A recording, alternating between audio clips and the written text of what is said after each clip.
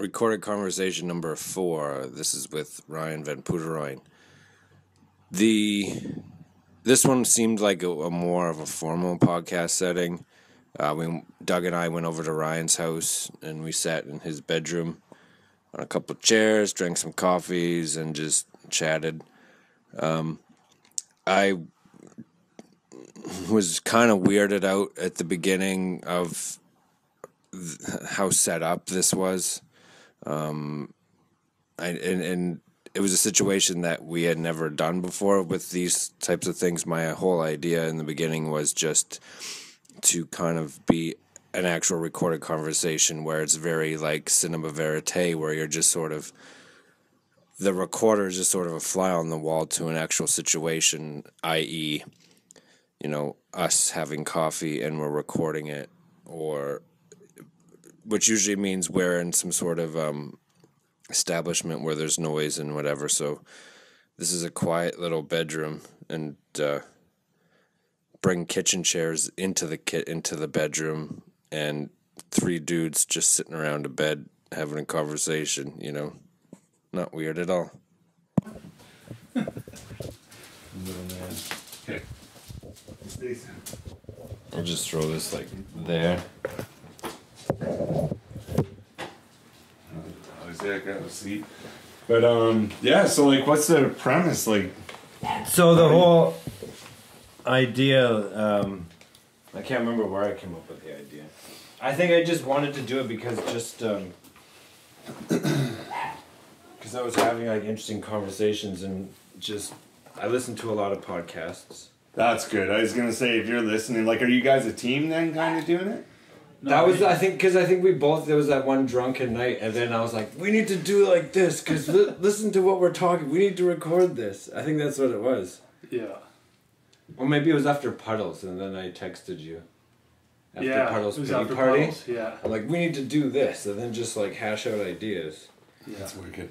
But then it was also just about like, just having more output.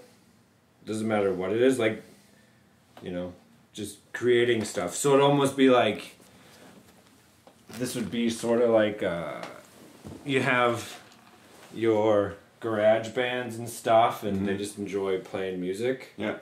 They're not really going nowhere, so it's like, this is just like podcast garage band style. band. So it's like, I don't care if anybody listens to this, it's it's fun to do, right? Yeah. Because you're just hanging out. Like, I wouldn't have called you and said, do you want to hang out? Yeah. Because it's like, I don't know, it's kind of like, it's not what we do. But if you add the reason being like we're making something, then it's like, oh dude, we'd still hang if you wanted to hang. It's like, but yeah, it's, the thing that I like about podcasts, like I love Joe Rogan's podcast, is wicked.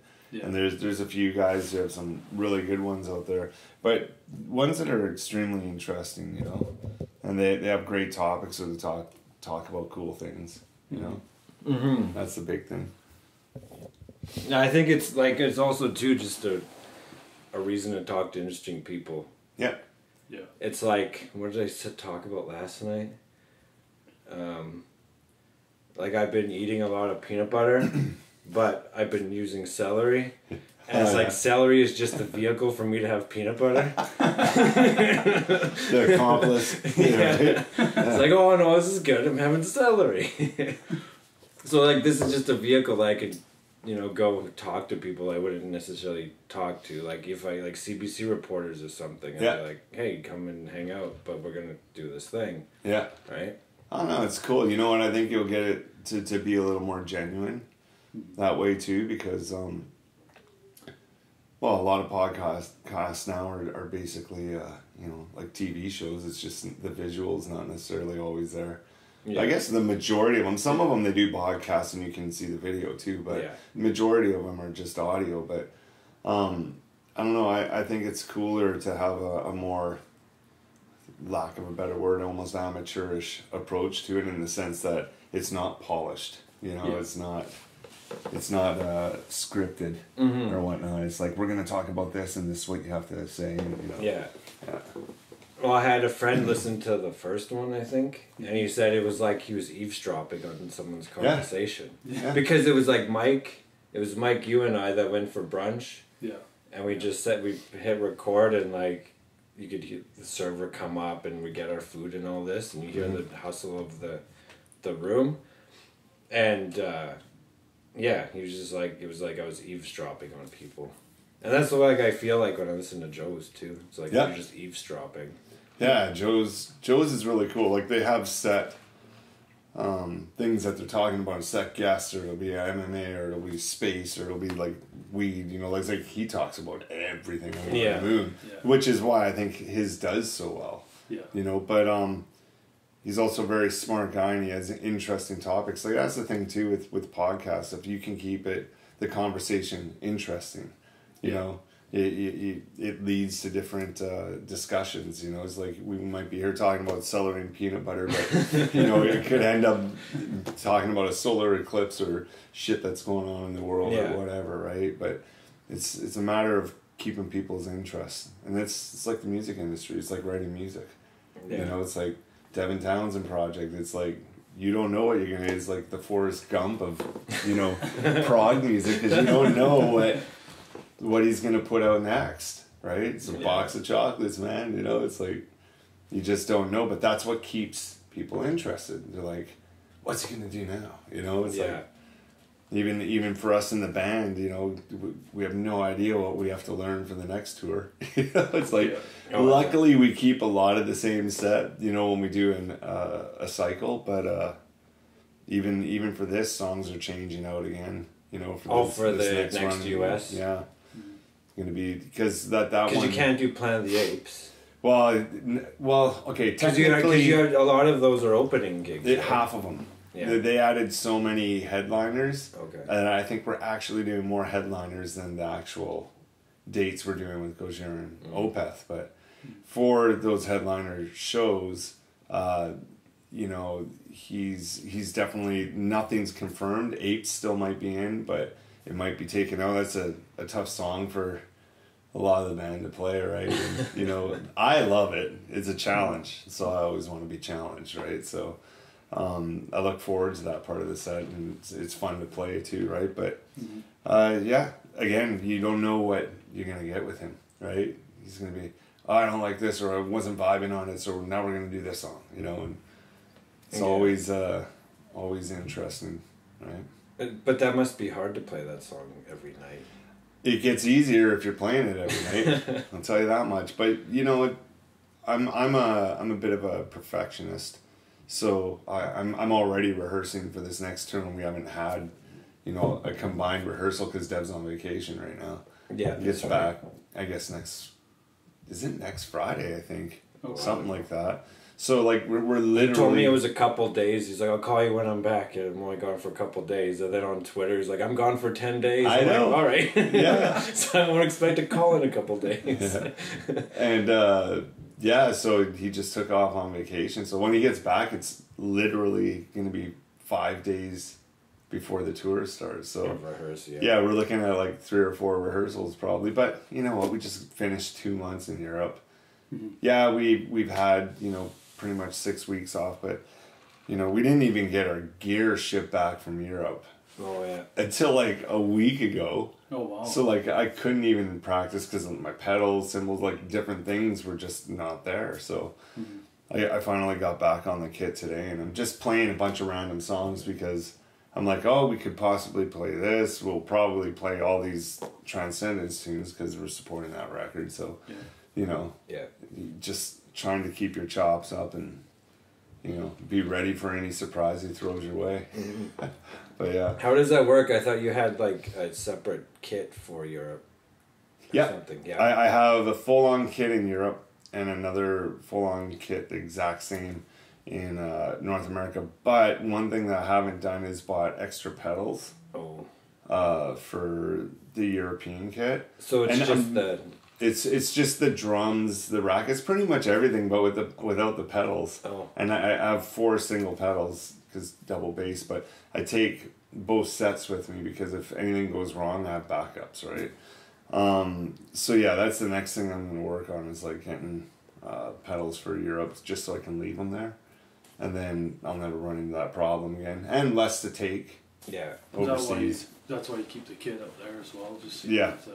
Yeah, it just solves a lot of problems, right? Because, yes, you're endorsed, and when you're endorsed, all these companies will say they'll have your specs of the kits you play. Gotcha. And then you can show up on tour and they'll have your kit waiting for you. But then, you know, you got to set it up the first day, go through all this stuff at the end of the tour, you got to send it back. So there's still money involved, whereas if you just have a kit, it's ready to go, it's kept in storage with all the other stuff that's kept in storage for the past 10 years. It just makes it that much easier, and in the long run, it's saving costs. Oh yeah, you know. Some of the other guys do that with their gear as well. Yep. Yeah, we got A, B rigs is what we call them. You know, A for North America and B rig in Europe, and they're pretty much all the same. Yeah. The only thing that really gets flown at this point is like pedals for me. You know, if I need to bring more sticks. You know, for the lots of guitars though, because they don't have A, B guitars, so they're usually flying their guitars from North America to wherever we're playing, right? But you know, for drums, it's been a huge help because the majority of our touring is Europe, UK, and North America. So you know, when I go to Australia though, that's a long haul. Yeah, that's holy smokes. And that's always an interesting tour because with Australia, you have to fly to each show. There's no tour buses. Oh wow. Yeah, so you're even like the Sydney to Melbourne, like that, because that one's not that. It's far, like a 40-minute flight or something. It's not that far. You have to fly. All of it's flying. With all your gear too. But no, here's the thing. With all the guitars and stuff, yes, but backline stuff like heads, cabinets, drums, all your endorsements hook you up per city. Oh, really? So, okay, yeah. But it makes Australia, we always call it the tour of no sleep, because once you're finished the show, you got to be up early for lobby call to fly to the next city. But because we've gotten bigger now we're taking a day off in between each show. We fly, you know, later in the morning, maybe 9 or, you know, 10 or 11 in the morning, get to the city that we're going to play next, and then we'll have a half day off there. And it's not as bad. But before how it went, finish the show would be the next day, get up at 6 a.m., 5 a.m., fly straight to the venue, play, same thing, no sleep. And when you finish your show, you're not sleeping till like 2 minimum. So you're running off 3 hours a night. Yeah. Wow. Yeah, because you get there and you set up and you sound check, and then maybe you can nap, but go on meet and greet. Yeah, all this stuff's going it's just no sleep, right? Yeah. And then plus you do the drum lessons and like I do drum lessons, and I'm doing my motivational seminars, so it's like I'm like extremely busy, but in a really good way. It's like I love teaching lessons, and the seminar things they're really starting to take off as well. Australia is going to be really cool because there's tons of people requesting it, so it should be interesting. You did it in Europe, right? Yep, I did 9 of them. What happens? Basically, what it is like, okay, when I was growing up, my family is super positive, and my dad and, you know, mom, they're always like, you can do whatever you want in your life. You should have a purpose. You got to find out what you want to do, and when you know what you want to do with your life, go for it. You got to believe in yourself. You got to bust your ass and work hard. You can't just dream, right? And so my parents, they always brought me up with things. I sit there and I go, oh, I can't do that. My dad would say, don't say that. Yeah. You know, you can do it. You might fail a couple times, but you can learn from that and you can move on. Don't say words like won't, can't, and he'd correct me all the time. But sooner or later, I'd stop saying stuff like that. And as a result, I started succeeding in so many different areas of my life. And as I grew up, like through my 20s and stuff, I'd apply all these principles basically to my life. And, you know, I'd start getting session work, teaching. Next thing you know, Devin Townsend, who I don't know, is calling me saying, do you want to try out for my band? You know, and that was obviously my big break, right? But what these seminars are based around have 9 steps, basically. Like, these last for 2.5 hours. It's a long thing, but people are engaged, you know, and it's like every single one of them I've done, I get awesome response from it, and people are like really thankful for it, which is the reason and inspiration for me to keep on doing it. And you know what? It's free. I could charge, and people said, why aren't you charging for this? It's like, I'd pay for this. You know how much people charge to do these things? Yeah. I go, yeah, but that's not the point. I said, I'm already here on tour. I already got flown over through the band and stuff.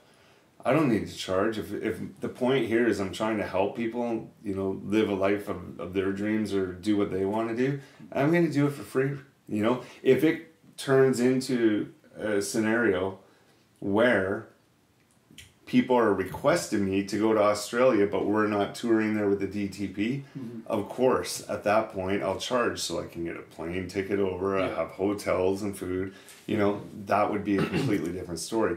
But even if I started doing that kind of thing, I would still do them for free if I'm out on the road with DTP. Yeah. You know, it's like, it's just a way of giving back. And a lot of this, because you're in a band, you know, you're already known and you have stature and whatnot in the public.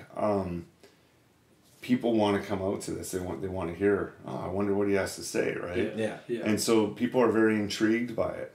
And I don't know. It basically, the seminars themselves are just, I basically looked at my life and all the different successes I've had, getting endorsements or, you know, playing all these massive shows, right down to even being in Modern Drummer magazine, like just crazy shit I always dreamed about when I was a kid. Yeah. And now it's all happened and coming true. Yeah. Like some of my biggest dreams, right? And I just found that there were 9 steps, principles, whatever you want to call them, that I repeatedly did throughout my life that helped me get there. And that's what these are about.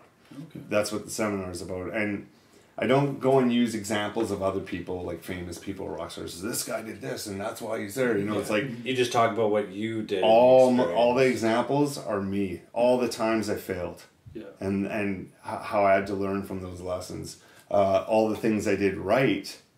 And examples of what I did in my life to get there. Yeah. And, you know, it's like I'll use, like, certain inspiration would come from movies or quotes or whatever. And, of course, I'm going to use them because that was what inspired me to follow that or do that thing at that particular time, right? Yeah. So, you know, I'll use stuff like that. But the basis of it is about me and my experiences, which I think people are going to attach to a lot more. Than if you're just telling a whole bunch of stories about other people that has nothing to do with you, just to use as an example. Yeah. Anyone can go and do that. Yeah. You know. Yeah. So, well, they're here to hear your story and your journey, and you know, where did you begin, or where did you start, and then where you're at. How did you get there? Exactly. Yeah. And like I said, you know, it's like I don't go in. Another thing too with these seminars is I don't go in with the script. I don't go in, you know, having my iPhone in my hand and or a piece of paper and hand it out and go, okay, so this is what we're going to go through.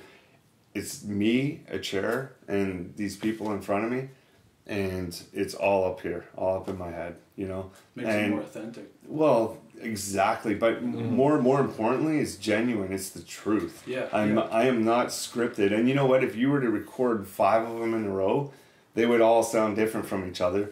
All the points would be the same, and I'd bring up the same topics. But even my delivery, I find, gets better, you know, as I do it. So it's a learning experience for me, too. Oh. And, you know, it's like I never went to Toastmasters. I'm not like you know, a great speaker or anything like that. You know, it's like I have a good handle on the English language, and I can get through to people. But I think what it is people see it, that it's genuine, it's heartfelt, and I mean it. And if I'm going to take 2 hours, 2.5 hours out of my day to tell you these are the things that I did repeatedly, give it a shot, and maybe you'll be really blown away what you can achieve in your life. If I do stuff like that, I think people are going to really pay attention to it. You know, they're going to take something away from that, and that's what's been happening. Yeah. I've gotten so many like messages I was actually talking today.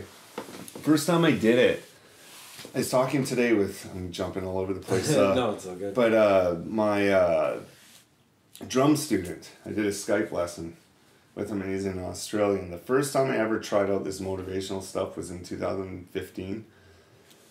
With your drum during students, a right? Yeah. drum clinic tour that I did in Australia.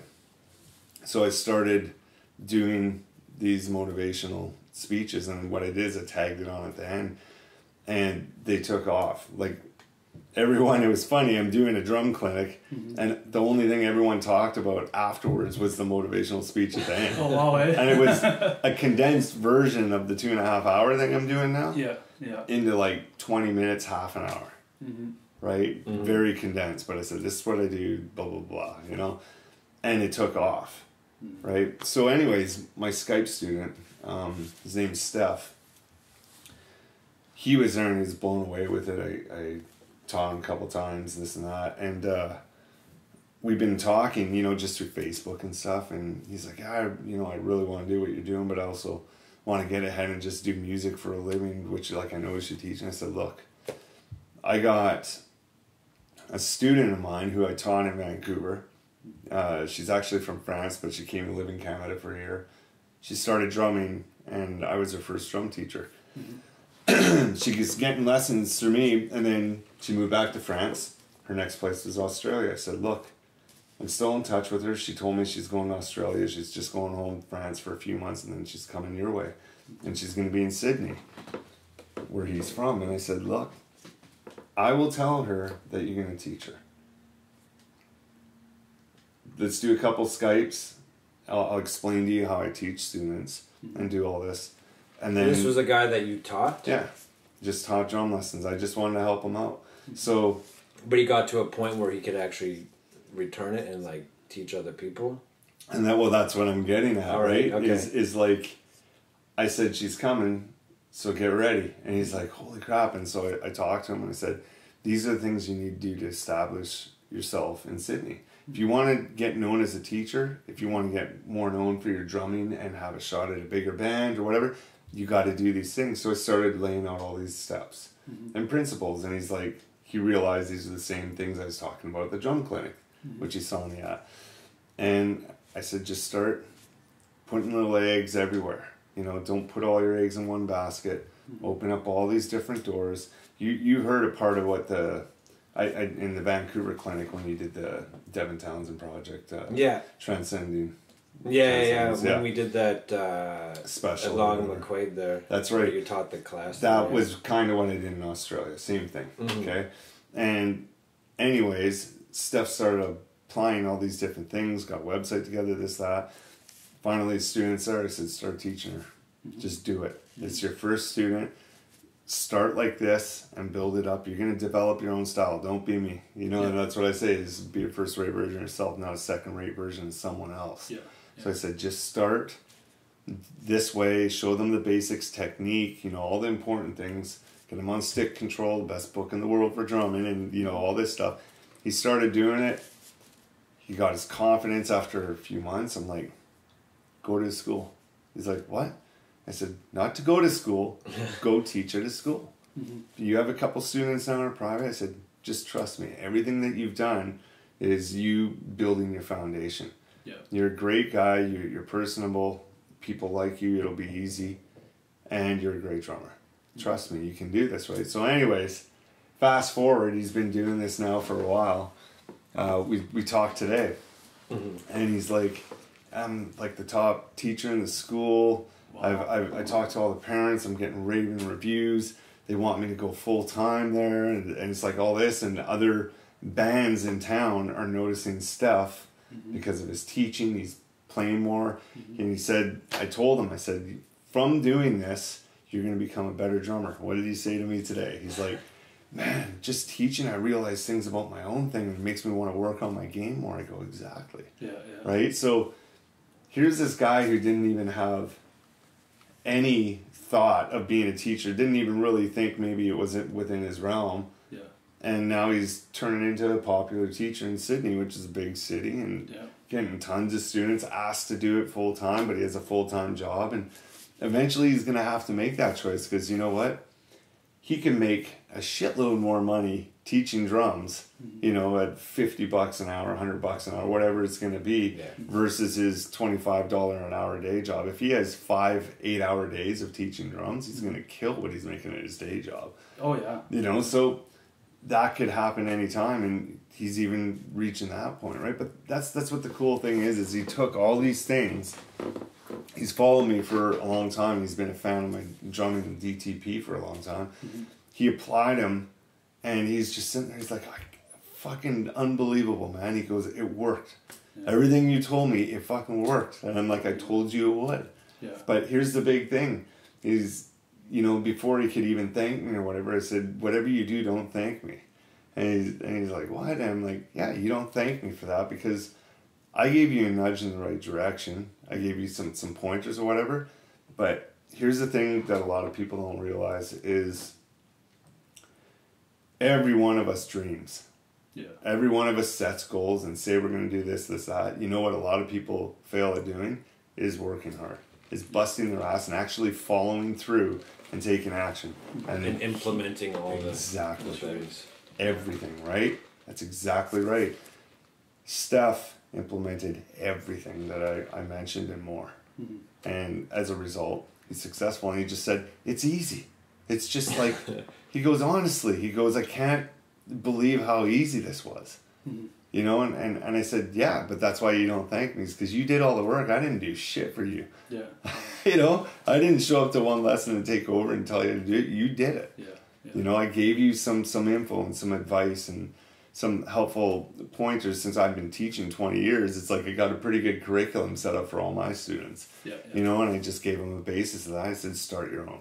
Yeah. You know, but in like the whole round of things here and speaking about that, that's why I do this stuff. Is because that's super gratifying for me. And you know what? I feel good that I helped someone else do something that they love. And a lot of the times I think this world, if you want to get into deeper talk here, it's like it's less and less of that, man. And there's more war, there's more hatred, no one helping each other. Everybody's starting to close themselves in. Yeah. And they're worried. They don't want to let anybody in or nothing like that. They just, you know, kind of head down and I'm on my way. Don't bother me. That's exactly it. You know, we're back in the day. You could, you know, go up to anybody and spark up a conversation, and it was a very genuine conversation. It was a comfortable conversation. It wasn't like any thought like, you know, is this guy gonna ask for something, or you know what I mean? Like now it's like if you start a conversation, automatically look at you like, okay, now what do you want? Yeah. What do you want from me? What are you building up to ask me for? People are assuming already that you want something from them. Yeah. You know, it's, you know, it'd be, you know what, a lot of times I'll put every time, these are free. People will message me when I say the first 5 people that PM me are going to get into this, and we'll make it happen, because I've just been doing it at venues, right? So I can't bring in 20 or 30 people, so I have to limit it for security reasons. Yeah. People will message me, based off what you just said, people will message me and they'll go, how much is it? I am not shitting you, man. Not everyone. But there have been people who message me and they say that. It's like, did you even read like the headlines? It's free. You know? But instantly, this is what's happening. Our people will get out there and they'll see something on social media, or they'll see something on TV, and they won't say free. They won't say that they have to pay for it, but they'll make it look like it's free or something like that. Yeah. And then at the end, there's the pitch.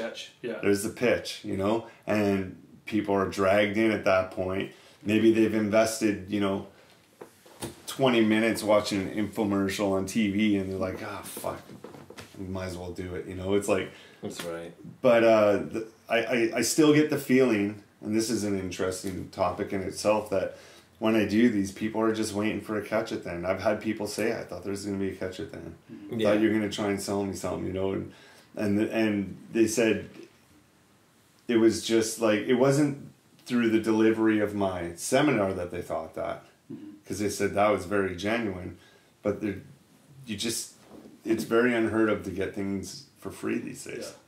So when I'm like, hey, thanks for coming, have a great night, and that's it, people are dumbfounded sometimes, like, holy shit. Yeah. You know, it's like, he's not going to try and sell us, or, you know. Or it's like, hey, buy this new book that I'm promoting now or something at the end, you know. The only thing, you know what? The only thing that I ask for at the end of every seminar is this. I'll say, if you truly and genuinely enjoyed what I had to say and you're inspired and you're motivated by it and you're going to apply those principles and you're going to, you know, do everything I said and give it a shot for yourself, because it works for me and I still do it all the time, then the only thing that I ask for you is just tell other people about it.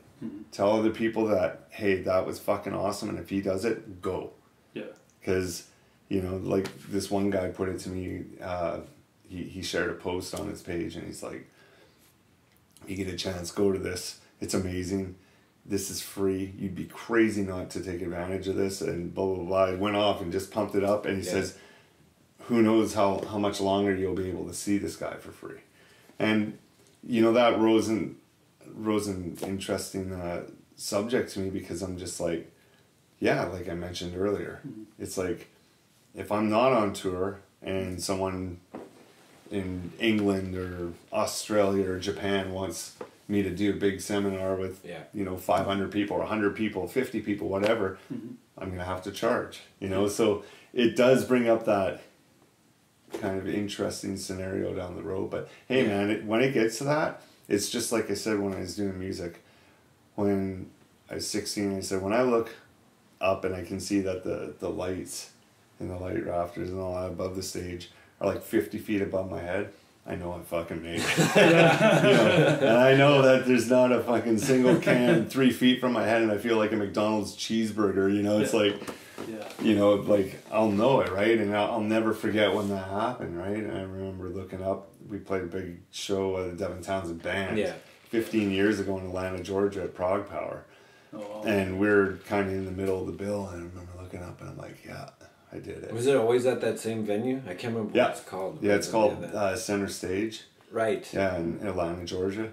And then, you know, just this year, as you know, you're there, we headlined it. So, you know, coming full circle in a sense, right? Yeah, that's but pretty cool. Yeah. Going back to the seminar thing, you know, when I make that first flight to wherever that destination is, and it is solely for that purpose, I'm going to have that same reaction. You know, it's like, and that's kind of like another goal in my life. It's like, it's something that I truly love, and it's like, I don't know, like I said, I think we need more of people helping each other in this world, because it's getting less and less, man. Yeah.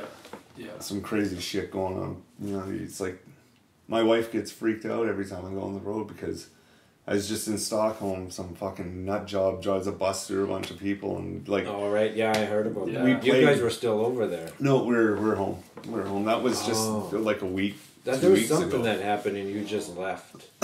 Oh, that's right. Wasn't it Paris? No, not Paris. No. There was something... Germany or something like that, and it was like a week after you were there. Mm-hmm. That's right. It's about a week after. But, I can't remember what it was, though. You know, we played Le Bataclan. Yeah. Like, that was our... What gig was that? Like, our third show. Yeah, that was right at the beginning. That was, like... It was trippy, man. Like, to be there was... It was a pretty emotional show. Paris Attack. Yeah. 2015. Where Eagles of Death Metal were playing. Yeah. And then they shot it up, so that was, like, the third show. And that was the, like... when people were talking about doing the video thing on tour in Europe, that was the one thing I wanted to do, was to go to that place and just to be there. Like, I don't know, I get it's a weird fascination I find with when some shit went down at a place. Yeah. Like, I remember my first time in Columbus, I met somebody and I made them take me to where Dimebag was shot. Yeah. And there was a reggae band playing. Yeah. And we went in and there was all these people getting high, and it looked like it was just so weird. And they say they don't really do metal bands no more. They just do all this reggae stuff after what happened. Yeah. So then they have a door at the back where the guy came in, and it's a whole big tribute to Dimebag. Wow. Oh, wow. So, but it was just like, I just wanted to see it. Yeah. You know what I mean? No, I get that. Like, when I was at the Bataclan, when I was up on stage, I was just like, there were a couple times where, you know, songs I don't need to concentrate much on for the parts, you know, just like easier ones. I was just sitting there going, fuck. Being in that drum seat of the drummer from Eagles of Death Metal, it's like, what the fuck? Like, what would you do? Like, everyone reacts differently. Yeah. So, yeah.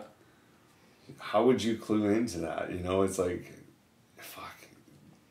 Like, or how would you react to it? Not clue into it, but just like, when shit goes down, it's... Yeah, you don't know. You put yourself in those shoes, man, and when I was up on stage, it just, my heart went out to all those people, families and shit who had to deal with that. It was just like, it was a really emotional show. It was a great show. Like, the positive energy was incredible, man.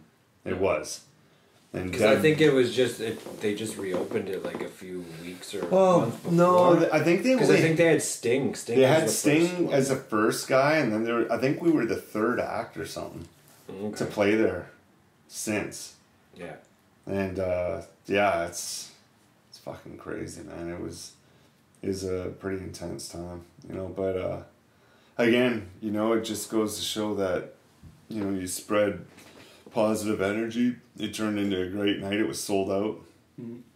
And, it was a really good crowd. And even afterwards, you know, when we were done walking out to the bus after and all that, there's tons of people who stuck around. And you know what? I was out there for a good... Shit, I must have been out there for an hour or so, just talking with all the different people and how grateful they were that we played there. And, you know, it's really cool experience. That's cool. Yeah. And that's like kind of, it's not like that in Europe as much. Like, you don't get, like, your meet and greets, there's less people. Yep, way Because I less. think that's the Way culture, less. is like, they don't need to really meet you to enjoy it, whereas there's the whole celebrity thing in the US, and I think that's why you get so many, like the Chicago thing that happened, where there was like 100 people at the meet and Yeah, greet. it was... Oh, wow. It was Dude, insane. It was insane. But you don't really get that in Europe, and like we were talking to Mike, and he's like, you know, there'd be like 10, 20 people at the most. Yep, and yeah, it is. It's I find that's really interesting as the different cultures, you know, and Europeans are distinctly different from English people, you know, in England, and then they're different even from Irish, and you know, then you come over to North America, and that's a whole different ball game. Oh wow! Yeah. You know, it's just like it's really interesting when you travel all around the world, how the different cultures and societies and all these different countries that you go to, just you can tell where you are after you've done it a while, just by the mannerisms of the people there, right? And it's all very similar, right? Yeah.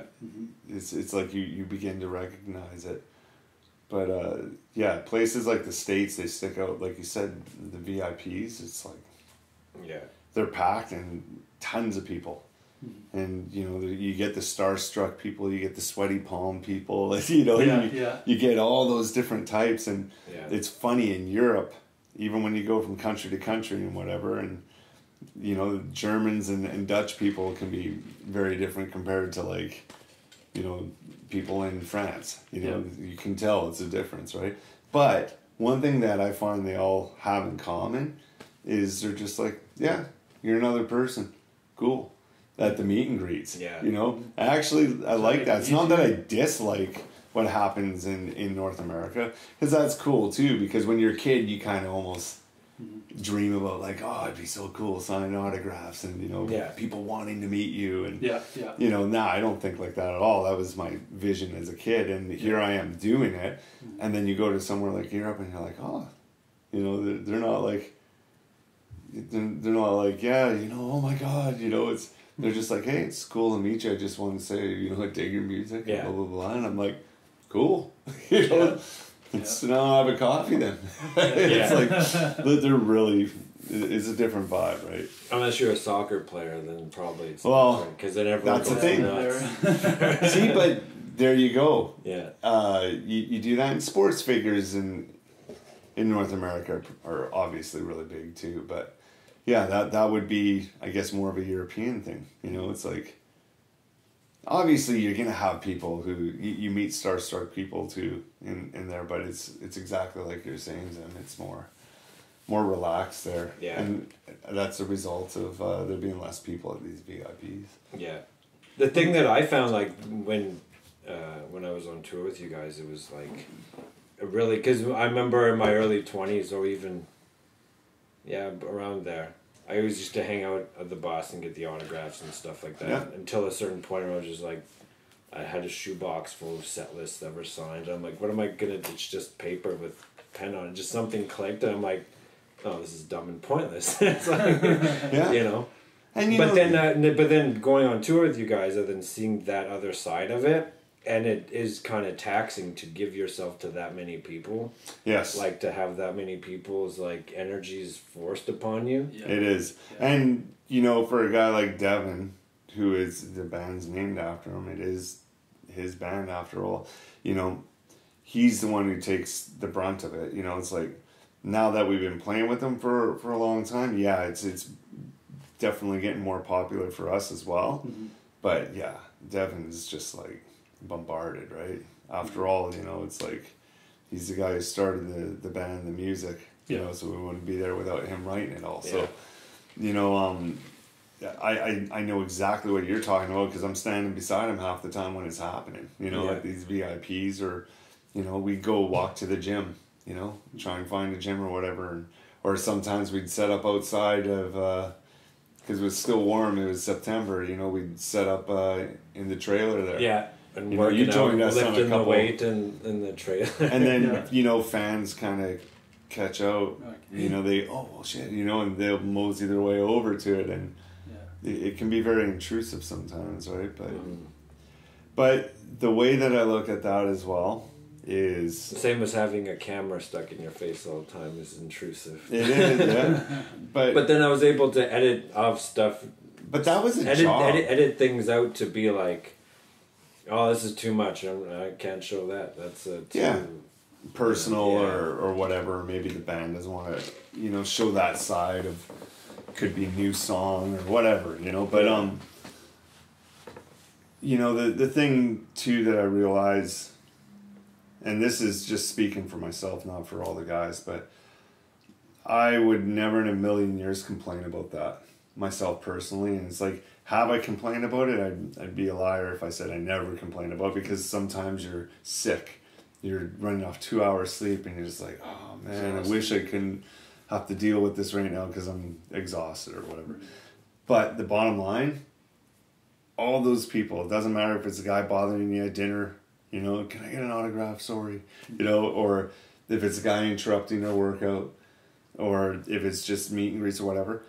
The bottom line is, Devin and us, we can write that music all day long. Without those people, we're fucking nothing. Mm-hmm. Absolutely nothing. Mm-hmm. The only way that we're touring around the world isn't because of the music we write and shit. Yes, I know we have to write it for people to like it, but the bottom line is the people have to buy it. Mm-hmm. The people have to come to the shows. They have to buy your merch. Yeah.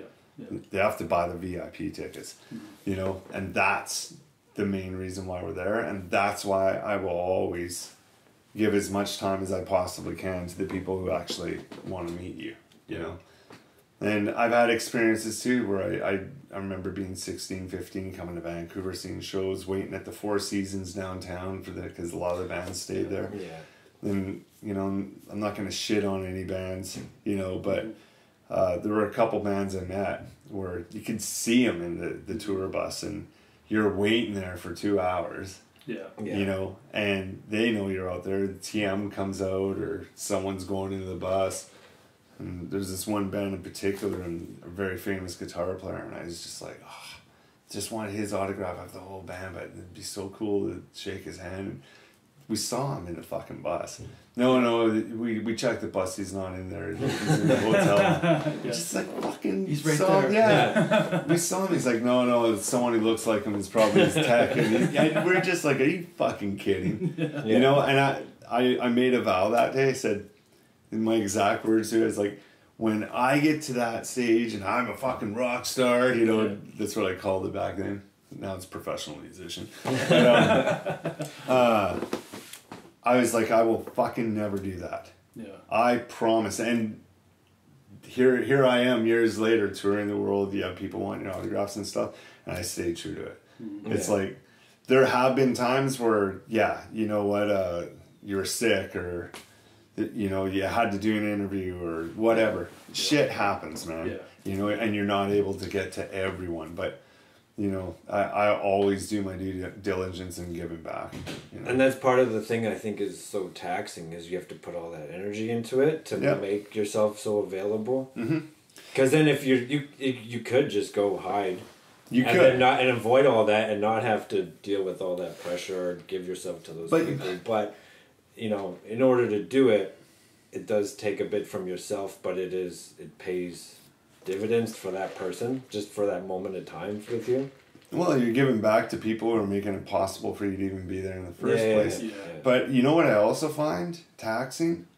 And I think it is taxing because I've seen a ton, and I know a ton of bands now who I'm friends with, who avoid people. Again, not mentioning any names or whatever. And you know what? It's taxing, and it consumes energy not doing it too, because you know what it does? It plays with their head. Yeah.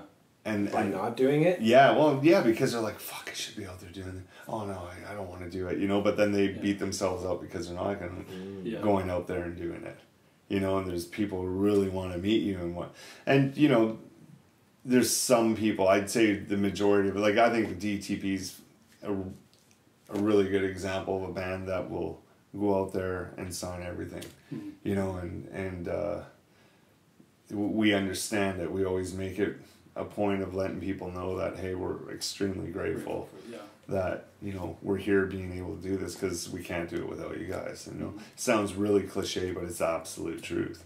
It's not cliche at all. Yeah. You know, but I think it can be taxing energy wise too if you're avoiding it, because there's this guilt factor. Yeah, I've had guilt factor where I've had to go to interviews, or I was just so sick from catching a cold or whatever, and it's pissing rain, and they've been waiting out there, but man, I need to perform another show tomorrow. Yeah, I need all the energy I can get. Yeah, you know, and so you go straight to your bunk to bed, but you know, and then you sit there and you go, fuck, I should, and then you're just like, you have another 1,000 or 2,000 people to perform for, and you got to be on par tomorrow. Yeah, you know, so there's always balance. That's what it is, man. It's balance. And I think that just goes in life in general. Yeah. Fuck, have some kids. You'll learn balance right a fucking way, man. Yeah. You find though that now that you are where you're at now, do you still get nervous when you meet certain people, like that you had looked up to, you know, when you were younger and playing music and stuff like that, and then down the road when you meet them, do you find yourself almost feeling like the fan still, or does that, because you've met now so many? Yeah. Okay, I'll tell you some examples and some stories. Yes and no.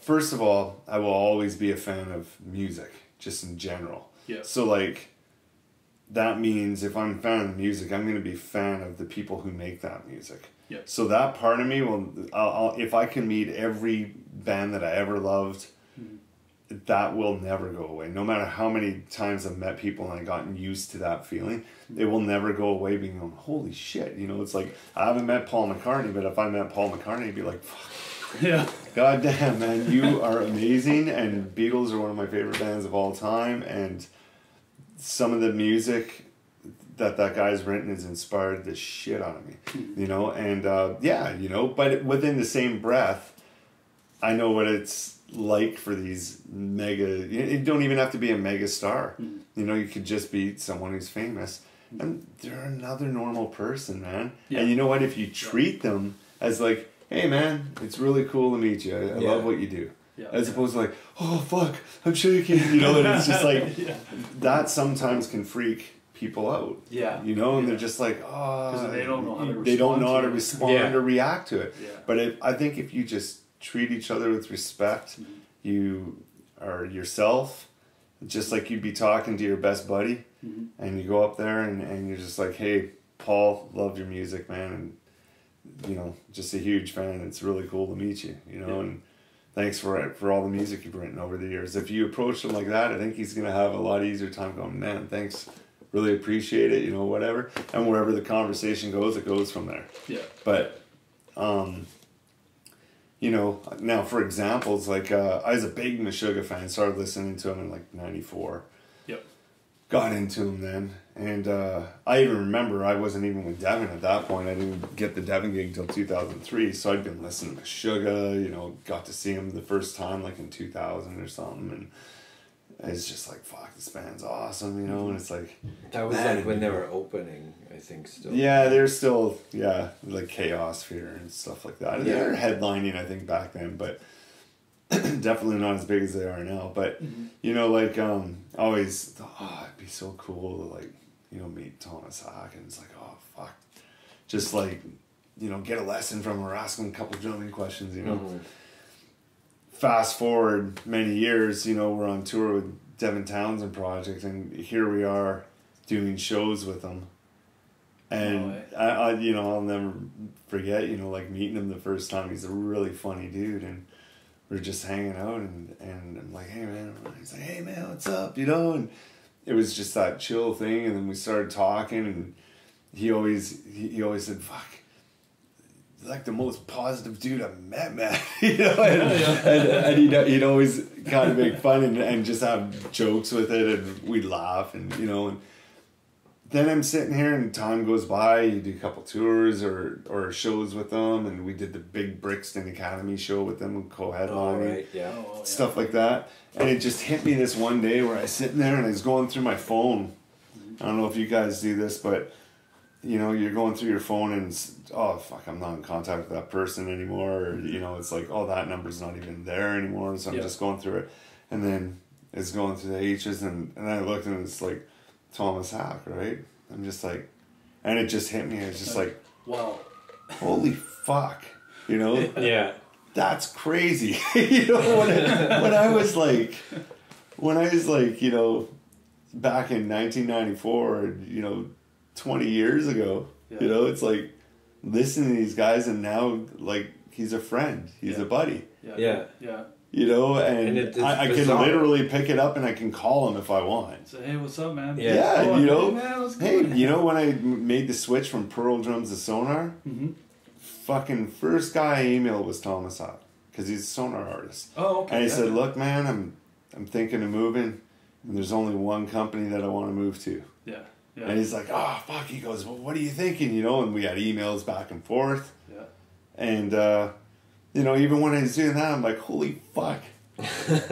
here's Thomas saying, come on board, man. It'll be awesome. Here's what they can do for you. You know, this is how good they've been to me. These drums are wicked. Try these ones. You know, you're getting all this advice, but it's just, like I said, it's another example of it coming full circle, right? Yeah. There's that one time, then you meet them, but I was cool. I was chill, you know. It's just like very cool to meet you. You're badass. I love your drumming, dude. Yeah. And next thing you know, you're friends, and now every time I see him, it just ends up being a good old piss fest, because there's always beer. There's always beer around when we hit Sweden. If anything, with the tour bus, it's like when Stockholm. We were telling our tour manager, Eddie, he's like, when's Stockholm? And he's like, why? I said, Meshuggah's going to be there. Yeah. And we need some booze. Yeah, I saw the pictures of that one. That was another one. I was like, damn it. Yeah. Oh, man, it was fucking... I got a funny story. I was... we were playing our set, and you know, Devin would come on and do acoustically. Well, he'd come on and do and that gives us like 3-4 minutes, because he just sings it to the crowd and whatnot. And we would go off stage, and our tour manager Eddie would just he'd get our drinks together. He'd make Beeve, a vodka orange, me a gin and tonic. Oh, he was actually doing cocktails then. Oh yeah, and so we get off North stage. American, he'd bring out a bucket of ice and have beers in for everybody. Okay. While Dev was doing. We got upgraded to cocktails.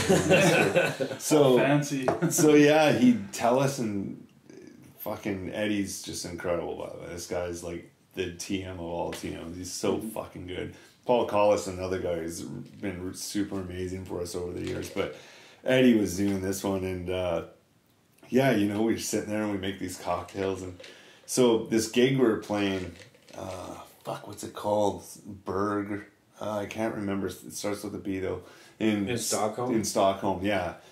great gig, like really fancy looking, big place, Yeah. 2,000, 2,500 people or whatever. And anyways, EOS starts, I grab my drink, and when I was drumming the show in the VIP section, which is the left-hand balcony when I'm looking out at the crowd, was all of the guests that night. And I could see Thomas up there, you know, like watching me play. And his girlfriend is Jessica Pimentel from Orange is the New Black. Right. She's one of the actresses on that.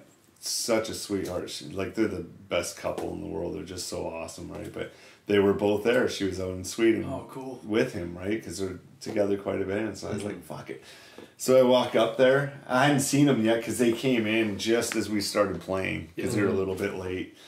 And Deb's singing the sit there with my drink, and I just kind of purposely like stand. And you're up I'm in the audience now, but in the VIP because no one's gonna bother me. This was in the balcony? This is on the balcony. Yeah. And, you know, Deb's singing and playing. And it's kind of like the bowling thing when Deb was doing EL. We went bowling in Vegas. Remember? You taped all that? Yeah. Kind of the same thing, but this time I just went up on my own. I'm like sitting there and having a drink. And look at, you know, Thomas is there. He's just watching.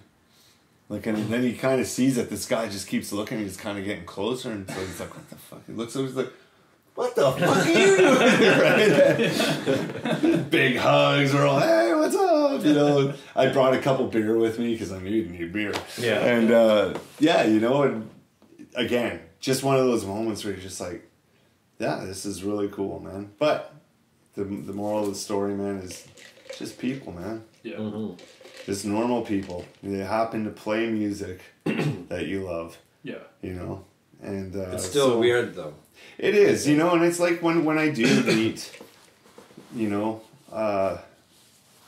newer guys and stuff, like we're doing Download this year and we're on right before Rob Zombie. There's probably a good chance, like I love the early White Zombie stuff, and I like some of Rob's music too, and you know, there's a good chance I'll see him, you know, or roaming around backstage or something, and if I got to meet him, I'd be like, hey man, it's nice to meet you, dude, you know, or whatever, and who knows, I don't know if he's approachable dude or not, and you got to know your boundaries. I would never go out of them, but if we were walking crossing paths on the way to a stage or something, I'd say hi, you know, but I just treat him like another dude, you know. It's just like, I think the weirdness comes in the hindsight though, because there was that gig, there was that thing, I got to work with Bob Rock for like a week or so or something or whatever, and did a photo. This is the first time I met him too. Yeah, and I remember going in and being like, I don't know, I was just like, I wasn't nervous or nothing. I was just like, this is really weird.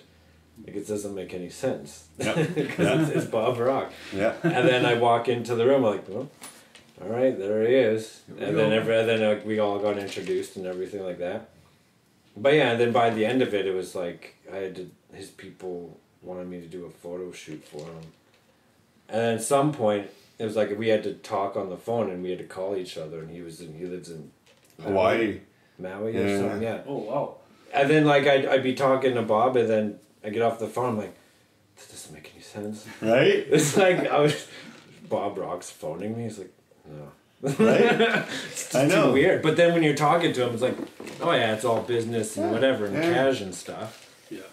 But then it's like, it's true. It's like, so I know that was drawn out, but that's the cool thing about podcasts. You just tell stories and you talk and you do things. But that's how I feel about that thing, you know, going back to the question you asked, and Zim just gave you a great example as well. It's just like, yeah, you know, I'll always be a fan. So yes, you know, you'll sit there and you will go, wow, this is crazy. You know, it's like, I've always wanted to meet this guy, you know, like probably the biggest star I could meet would be Paul McCartney, you know? Yeah. And it'd be very cool to meet him one day, you know, and just shake his hand, just have a minute with him just to say, man, love what your music has done for the world. You've influenced fucking almost everyone. Oh, you know, exactly. It's like, and just to be able to say that and get a smile out of him or a thank you would be just fucking awesome, right? Mm-hmm. So the fanboy would be there for sure, but I'd just treat him like another guy, you know, and that'd be really cool. Another big big star I'd love to meet is Neil Peart. You know, it's like he's my first massive drum influence and probably my biggest. If you were to listen to my drumming, you could probably pick out more Neil Peart than any other influence I had. Yeah. But the newer or older? Oh, old. Yeah. No. Because there was that thing, you remember, where, I can't remember, it was in the documentary or something, where someone came in and taught him how to play more with feel and more with flow. Or something. Do you remember seeing that? Yeah, I know. It was some old guy with glasses. Yeah, there's a bunch of stuff, but yeah, it's just one of those things where you know, he's just a big influence and his playing came through. And, you know, his big thing was Buddy Rich and stuff, you know, or even held a Buddy Rich concert and stuff, you know, a couple times and all that. And yeah, it's just one of those guys again where if I met him, he was a massive influence on my drumming. And I learned every Rush album I could get my hands on back in the day. Oh, yeah. You know, he was basically like my virtual drum teacher, you know, just by learning all that shit, right? Yeah.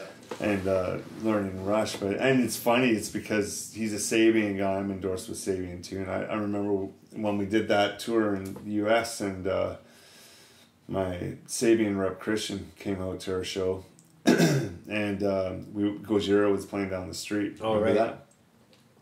Went down to visit the Gojira guys and just say hi and stuff. And my old drum tech, Dave's drum teching for Mario, so we're saying hi. And then I saw Chris there, my Sabian rep, and he was coming to our show that night anyways. And I was just talking with him, and he brought me a cymbal, and he brought me the Sabian shirt, but it's a Rush shirt of all the Rush cool. symbols and stuff. And on the back, it says Sabian. It's basically a Neil Peart shirt, right? Yeah.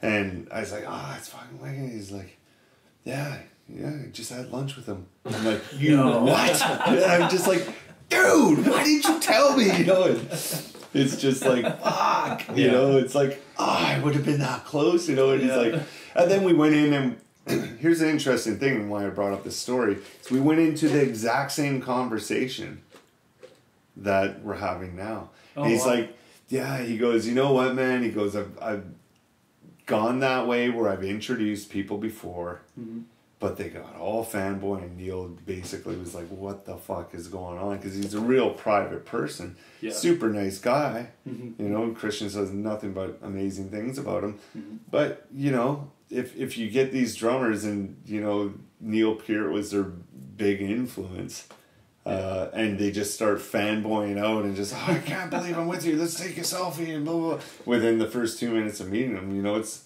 uncomfortable for people, right? Yeah. But, you know, Chris knows me and he knows I'm chill. You know, he's seen me around other, you know, professionals, musicians and stuff. Yeah. That, you know, he'd know, and I was just like, but I was kind of, you know, rubbing it in a bit. I'm like, you son of a bitch, you know? and he's like, yeah.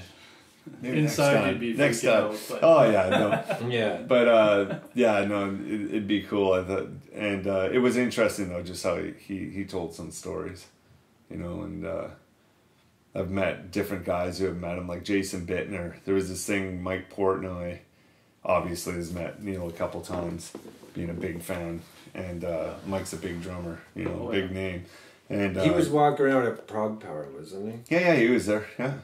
Yeah, he did the gong thing. That's right, with Hacken. And then right, oh yeah, that guy. Yeah, I saw him backstage. Mike's a nice guy. He's a really, really nice guy, and again, a legendary drummer, right? But yeah, I remember you know, Mike was posting on his Facebook page a picture of him with Neil Peart and his son Max with Neil. I'm like, you know, and I comment, I'm like, you son of a bitch, man. And then Jason Bittner from Shadows Fall posts his picture. You know, I'm just like, oh, you guys are killing me. You know, it's just like, you know, and it was pretty funny, right? And just you have to post all these pictures of like the guy you want to meet. But it's cool, man. It's like the industry's small when you think about it. Yeah. Once you're in it, and especially within a genre like prog or whatever, it's not like massive like pop music or whatever. Yeah. You know, it's a pretty tight industry. It's cool. That's the way it seemed like in backstage of like Prog Power. It was just a bunch of dudes Yeah. wearing black shirts hanging out in the back, and then a few ladies trickling around somewhere. Yeah. Yeah, the wives of all the bands. Yeah, hiding in a corner somewhere. For whoever's hearing this podcast, just so you know, the prog industry, not a lot of chicks in the back. My wife has nothing to worry about. And she'll be like, oh, are there chicks? I'm like, do you know what kind of music I play? There's a lot of fucking dudes. Yeah. And that was someone, like, when we came off a tour, and I had some friends back home ask me what it was like, and that was one of the first questions, like, how many times you've been hit on, and did you, like, sleep with anybody? I'm like, no, number one, there's no time. Yeah. Number two, there's no girls. Yeah. Right? Yeah. Yeah, it's pretty well, hard. I guess if you were, like, gay, it might be good, right? Because then you're kind of like, I don't know how it works. You know, the funny thing is recently, like this last tour of Europe and last tour of the States there and stuff, in the audience, way more women than what there was 7 years ago when we started. So it's like, it's appealing now because the music's grown too, and there's more to, it's not just metal or just 11-minute epic prog tunes, you know, it's like there's Devin Wright, like I said, he's very versatile, so there's rocks, there's pop songs, like we do everything. There's a lot of women too leading a lot of really good prog bands now too. Oh yeah, well just rock bands even. Just, yeah. No, I think it's wicked. I love female fronted bands. Like for sure. what's that band? What are they called? Is it Hailstorm? Yeah, there's Hailstorm. Yeah, that's with Lizzie. Hailstorm. It's like it's an A, isn't it? No, I'm talking about the one that starts with H. There's an Ailstorm. And then there's Hail. Yeah, and anyways, it's chick fronted, and her name's Lizzie or whatever, and she's got this fucking amazing voice, just kick ass too. It's rock, right? Yeah. And just when she adds a little bit of grit into her voice, she's powerful as shit, man. Like love that, you know. Or you look at the metal band, the Butcher Babies. Those two girls fucking outscream a lot of fucking dudes I know. You know, it's like they got some pretty sick voices as well, right? Yeah. So. Oh, there was that one band we saw. We went to see at the drive-in. That was who we saw, right? Yeah. At the Commodore. Yeah. And we went to go see them. We got there early, and there was this band called The Butcherette. Yeah. And it was just stripped down dirty rock. And there was this girl, like, with the lead of the band, and she just destroyed. That's cool. And it was like, it was, I think she overshadowed, like, at the drive-in, who's like a very crazy, chaotic rock band, right? Crazy. And just her alone, and her, like, there was no real light show. It was just them kind of rocking out. Yeah. And she totally destroyed. Yeah, it was good. I can't remember her name. Yeah, I can't think of it either. Genderbender. Terry Genderbender. That's original. That is. Yeah. Sweet. I think that's a good place to stop. An hour. Is it an hour already? Yeah. Holy shit, man. I don't know, is there anything else you want to add? Oh, dude, right there we covered so much. Actually, that is fucking cool. Yeah. And it's like, let me know when you put it up because I'll share it. You know, yeah, it's like it'll probably be like Sunday or Monday. Yeah, when you put it up, let me know and I'll put it on my various sites and stuff because it's a cool thing for people to listen in on. You know, they'll want to hear it, and there's DTP stuff in there. There's, you know. Yeah. Yeah, it's cool. Yeah. Sometimes it's funny when we were talking about like the USA, the difference and how it was. I don't think I overstepped any boundaries, but I was sitting there talking and going, oh fuck, I hope I don't piss off any US fans. No, but I mean, you know, but it's the truth, you know? Like even for filming stuff, it's if I work on any documentaries in Canada, it's harder to get regular people to do things, but in the US, like, I get to be on TV, really, and they'll do anything, you know. Like even on tour, like I took the camera into Denny's on a day off, and the waitress is like, "Oh, are you guys filming stuff?" She just saw the camera and she wanted to be on camera. I'm sure the people at Denny's were like, no, like her managers and stuff probably it's probably not. But yeah, I always boundaries. But she was like so adamant she wanted to be on camera. Yeah. I always worry about that shit too because you don't want to piss off. Like the U.S. is finally starting to take off, right? Yeah. But you'll listen to this anyways. Fucking, if it sounds a bit too whatever, just cut it out. last thing we want to do is fucking piss even off this part. anyone. I'm leaving this in. Yeah, right. Yeah, exactly. Right? Leave this part in. Yeah. Take out that. Yeah. But no, that's cool, man. It's fun. You should honestly, you should just get some people like obviously go through all the DTP guys. Going to get beef at the sushi restaurant or. What'd be cool is get Beav and Keith. Mm-hmm.